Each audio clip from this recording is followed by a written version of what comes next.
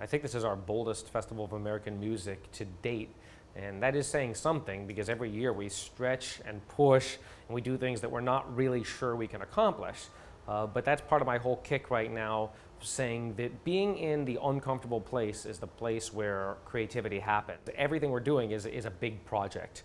And of course, the dual performance of Appalachian Spring with a new choreography, with the orchestra on stage and the dance on stage together, plus the world premiere of Rachel Grimes's incredible conception, The Way Forth, which is a full opera, is, an outrageous production. And I try and program things that I would actually want to see.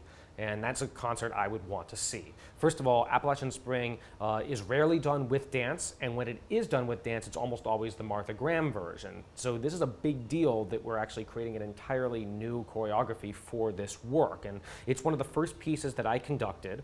I remember I was assigned it by my mentor, Michael Tilson Thomas.